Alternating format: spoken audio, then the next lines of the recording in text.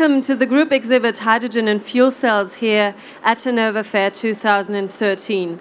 My name is Alexa von Busse. I'm your host for the next session, and I'd like to invite you to come here to sit down, to have a coffee on the house, and to ask questions, because we're a public forum and you are allowed. I'm not the only one allowed to ask questions. So raise your hand, I come around with a microphone.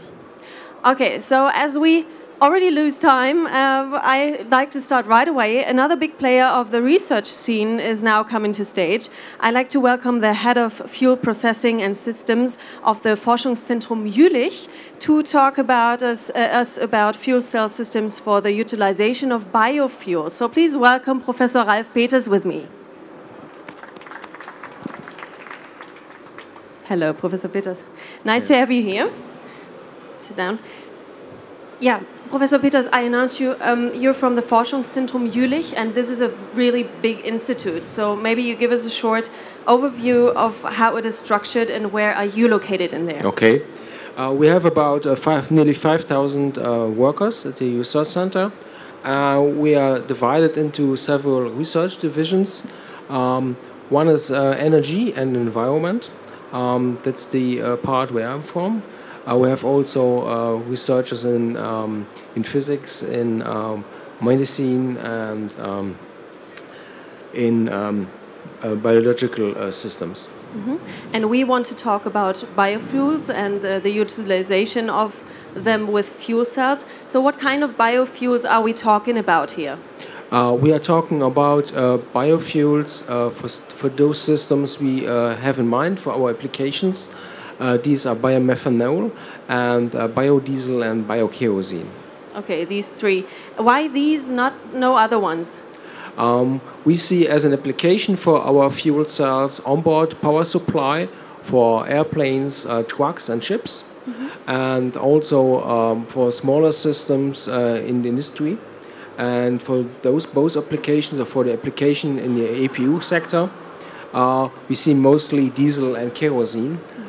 That's in principle something in a refinery which is called middle distillates. Okay, and you're searching for something comparable or chemically similar? We are looking for something which is similar to those fuels, and in this case we are talking about Fischer-Tropsch diesel or Fischer-Tropsch kerosene, and we are talking about plant oils which were hydrotreated with hydrogen. We are not talking about FAME, which is that what you see today in the infrastructure, in the tank. Yeah. Okay, we're coming very much into chemical detail here. Let's keep it simple first. I thought fuel cells are running on hydrogen. Can they be run with biofuels? How can we get that out of it? Hydrogen is the ideal fuel for such a fuel cell. And also methanol can be used directly in a special fuel cell. This is this direct methanol fuel cell, where we have electrochemical conversion inside of the fuel cell. But by the way, instead of hydrogen, we can also use hydrogen-rich gases. And these hydrogen-rich gases must be produced then from liquid fuels. Okay, so we need other components before the biofuel goes into the fuel cell, right? Yeah. Maybe the public is not very familiar with that, so let's just have a quick look on these components. What do we need and how does this work? What we need is a process where we take this liquid energy carrier and make a chemical reaction and produce at the end hydrogen. This is called reforming. And there are special processes, and the one we use that's called autothermal reforming. We use here air and steam together with the fuel, and then we convert this into a hydrogen-rich gas. Afterwards, we have a gas treatment, and then after this gas treatment, we have the perfect fuel for the fuel cell then. So it's basically biofuel, a reforming process, a mixed gas, another process, and then hydrogen, and then that goes into the fuel cell. That's correct. Okay. Where does the biofuel come from? Where do you get that from? The biofuel can be produced by several ways. You can use wood or straw or something else and make a gasification. And with this gasification, you get a gas. again. And then there are several processes like Fischer-Tropsch processes who make out of this, then after several steps, again a liquid. Okay.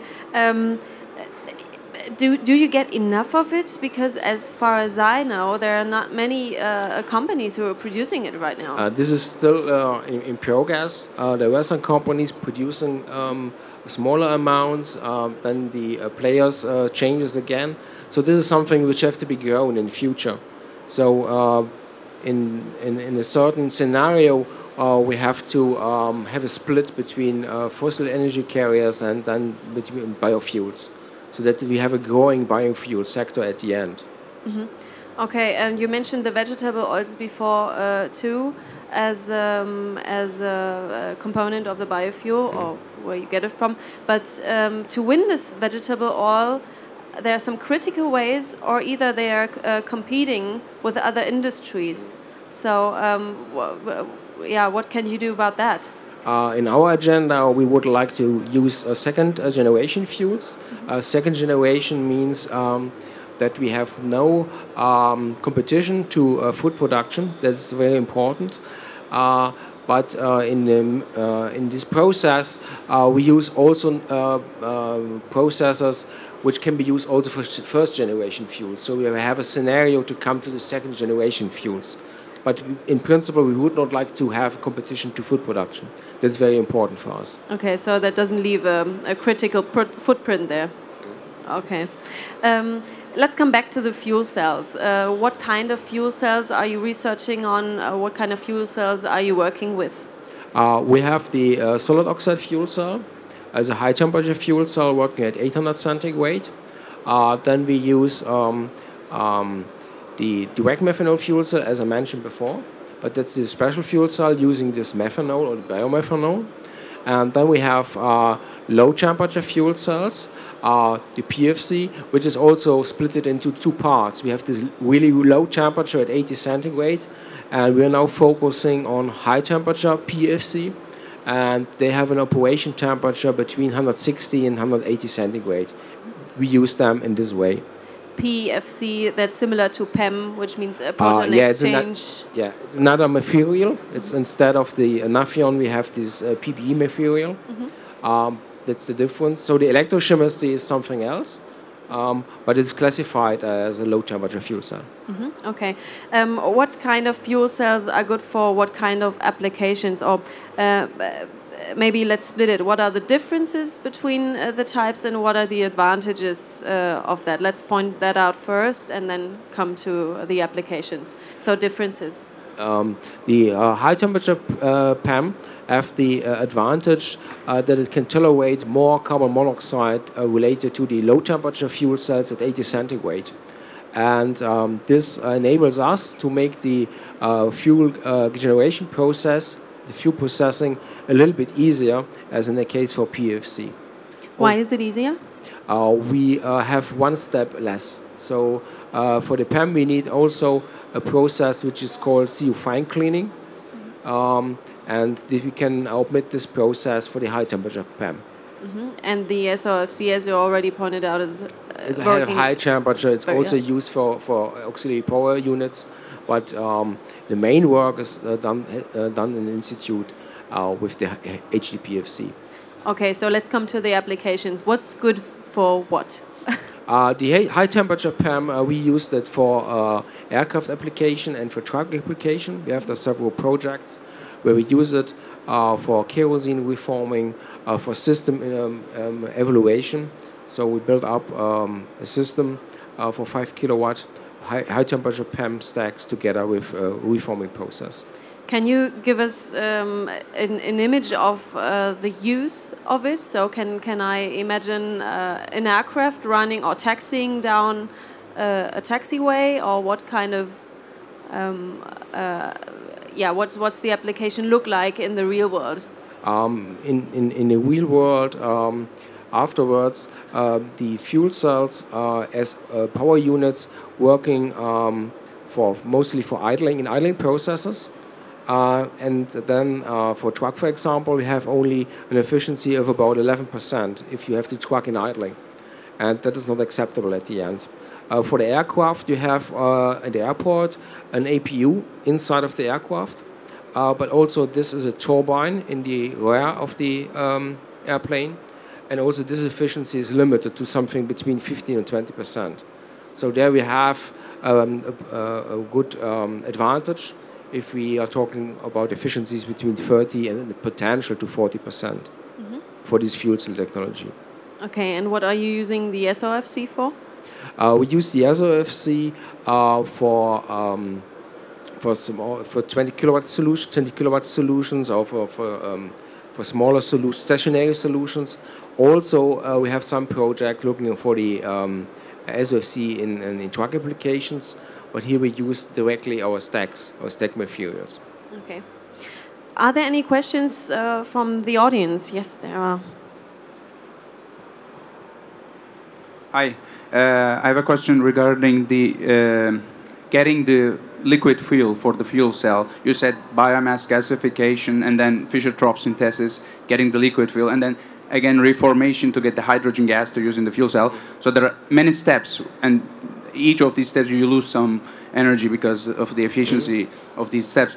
How about like using the flue gas from the biogas gasification directly with the fuel cell, especially with an SOFC? This should be possible. Maybe it's not suitable for transport applications, but it could be suitable for stationary applications, right? That's true. That's also something we are examining. Yeah, that's in our project business. Yeah, that we have this. For the truck application and also for this big transport application, we need a liquid energy carrier due to the long-term operation. That's the reason why we are looking on something which also gets us in a situation that we have a liquid fuel in the future on a sustainable base. Yeah, that's important. Yeah. Any other questions?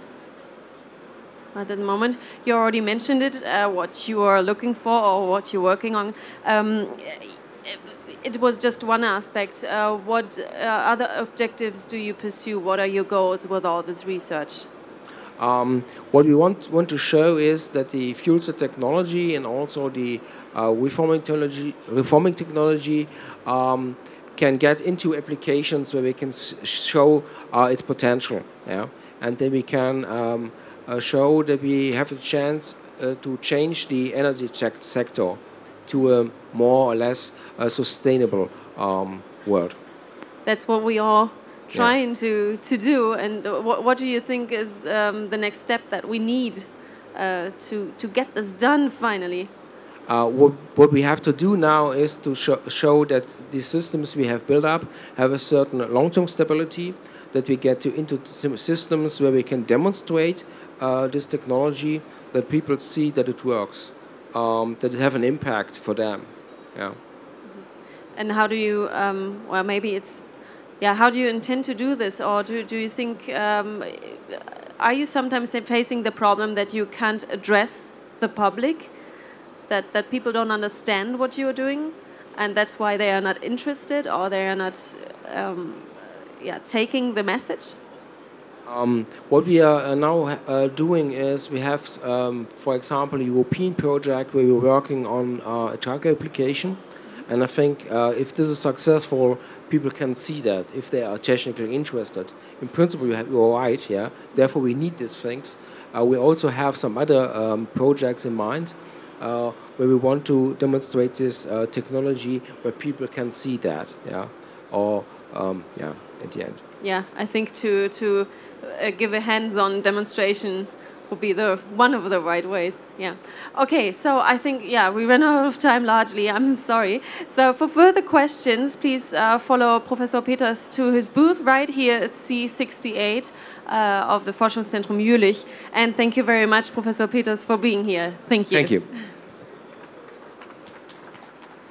And let me just do a quick announce of our next topic. It's wind for clean living, and what that has to do with fuel cells is explained by Ezio Tedoldi from the Italian company Criel. So stay tuned.